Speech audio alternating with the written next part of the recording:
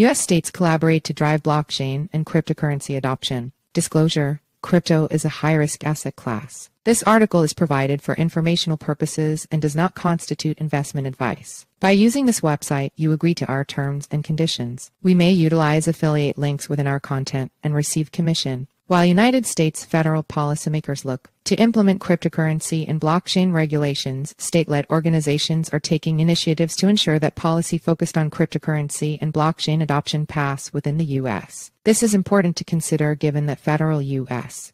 policymakers continue to remain divided on policy focused on cryptocurrency and blockchain technology usage. Dominic Folino, president of the Pennsylvania Blockchain Coalition, a nonprofit organization made up of blockchain allies, users, and providers, told Cryptonews that legislation isn't coming out of the United States Congress fast enough. Given this, states now have the opportunity to enact policies that may eventually be pushed to the federal level. The importance of state legislation and collaboration. In order to drive state legislation, Folino explained that the Pennsylvania Blockchain Coalition joined forces with the U.S. Blockchain Coalition USP. USP was created in June 2021 when 30 U.S.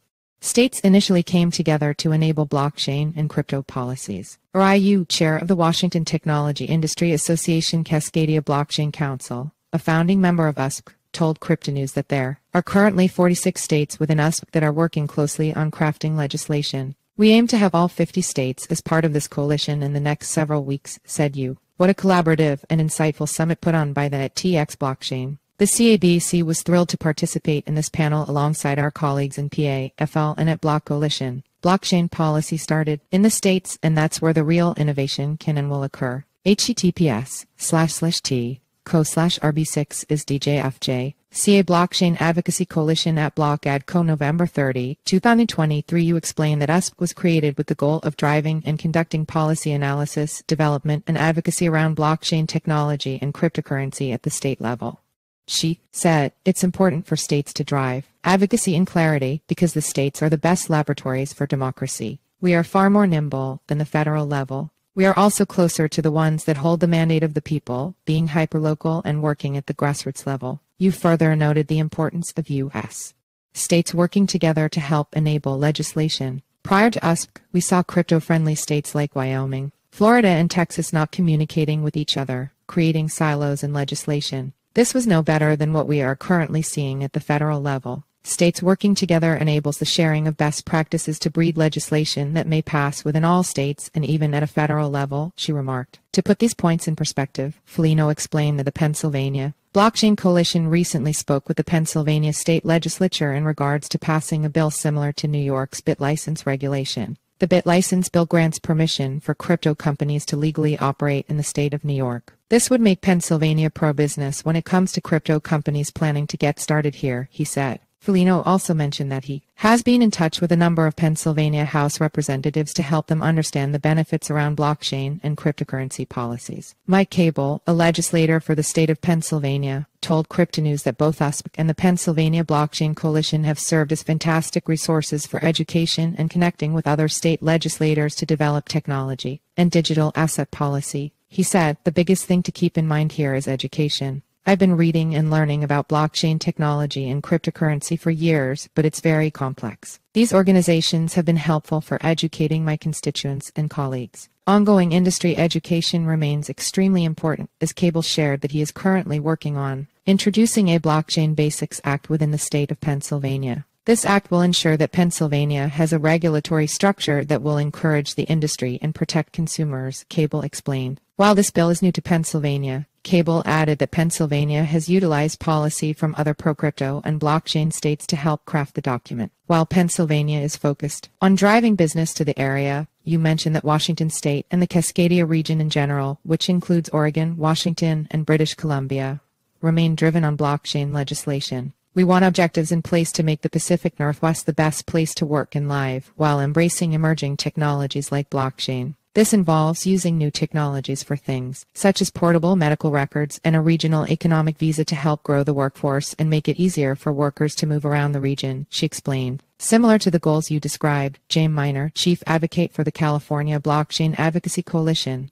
an organization committed to educating legislators and regulators about blockchain technology and a USP member, told Cryptonews that she believes blockchain technology can solve problems lawmakers and their constituents are currently facing. Each state has unique problems and priorities based on their needs. The California Blockchain Advocacy Coalition looks forward to working with the legislature in 2024 on ways that blockchain technology can help streamline data, for instance, to clear backlogs that get in the way of building affordable housing, she said. Samuel Arms, president of the Florida Blockchain Business Association, a nonprofit organization promoting blockchain and cryptocurrency innovation and a member of USP, further told Cryptonews that Florida has already passed a number of crypto-friendly bills with the help of USP. He believes these pieces of legislation may even influence the federal government in the future. He said, "We currently have a Bitcoin kiosk bill, a digital gold bill, and an anti-SEC/pro DAO bill. We also have about 3-4 appropriations from the state that are pushing to fund different programs." According to Cable, there is a good chance that state-level policy will eventually influence federal policy. He said,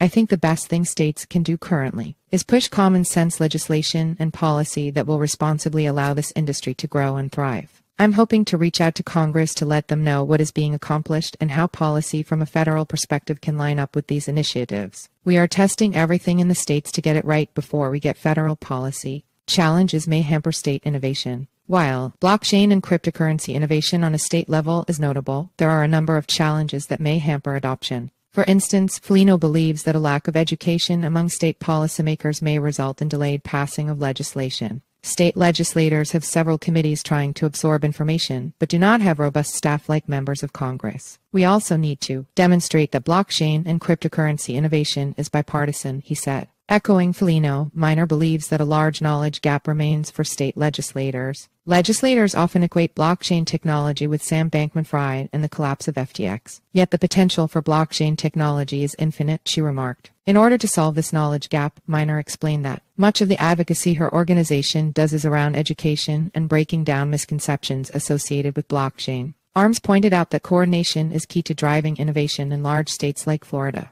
However, he noted that Florida's multiple epicenters, each with their own draws and pulls, can often create internal competition. He said this makes an organized message sometimes much harder, as the pace in which Florida's Web3 scene is growing is faster than can be politically organized. This is why we put a lot of effort into supporting local meetups around the state to get the community plugged into the larger community. Yet Arms believes that states ultimately provide a number of benefits when it comes to implementing crypto and blockchain legislation. States can be aggressive and push the boundaries on legislation, especially when Congress is in a bipartisan deadlock, he said. Arms further noted that states can ban federal initiatives that would potentially harm the Web3 and blockchain communities in those regions. For instance, we were able to ban central bank digital currencies in Florida, Arms said. In addition to state accomplishments, Folino mentioned that overall USP aims to draft legislation that will be adopted by each and every state. If we can come up with model legislation that applies for all state levels, then maybe this will help drive federal legislation. Enter your email for our free daily newsletter, a quick 3-minute read about today's crypto news. Sign up. The site is protected by reCAPTCHA and the Google privacy policy in terms of service supply. IMG SRC equals https://simd. co/p/ml300 jpeg alt equals image class equals imgid equals newsletter pop-up img.